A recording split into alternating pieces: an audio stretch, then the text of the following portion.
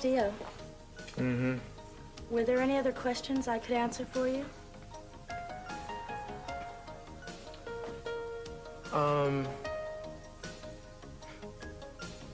No, there's nothing you can do.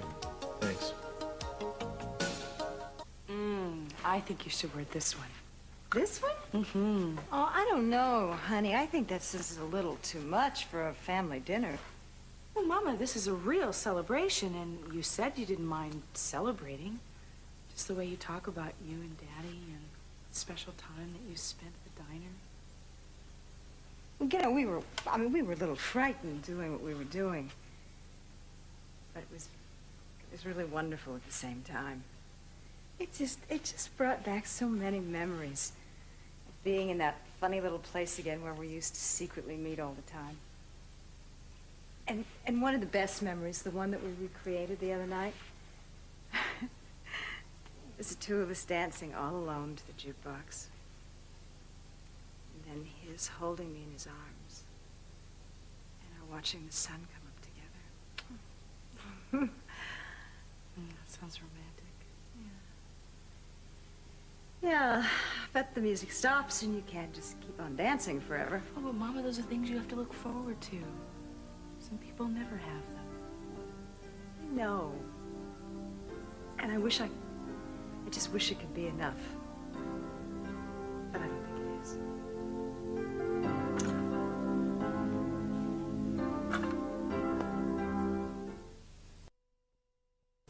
Didn't Dr. Kelton explain this whole procedure to you? They're supposed to do that before the woman even takes it. Yeah, he explained it to me, but I thought maybe he'd left something out since the results were inconclusive, or maybe you'd remember something about the test. No. You know, anything at all that was unusual about it might help. I mean, there must have been a reason it was inconclusive. My wife's name is Eden Castillo. Look, I don't deal with names, just numbers. Well, I'm aware of that, but you would remember if there was something very unusual about a test, right? I do a lot of different kinds of tests every day, with a lot of different procedures. There's nothing I haven't seen. I'd never remember one test. It's just a number. It's just a number. Well, that's what it may be to you, pal, but to people who are waiting on the results, it could be a hell of a lot more than that, believe me.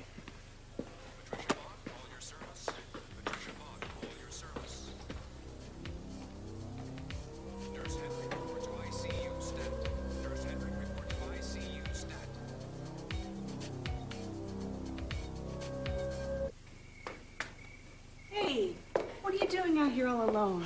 Luckily, the wedding hasn't started. What's wrong? I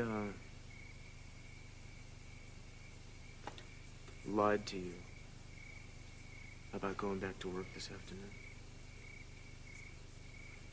Where did you go? I went to the hospital to see if I could uncover something about the paternity of the baby, to see if they'd overlooked something. Did you find out anything else? Nothing. But everything, you know. I don't understand. I'm ashamed of myself. For lying? Yeah, for lying. I have been keeping the way I feel about this to myself. Well, that's not lying. It is. To me, it is. I've tried to pretend it's for you, but it's not. It's for myself. I'm afraid. I'm like some little kid who won't go out in the dark, you know?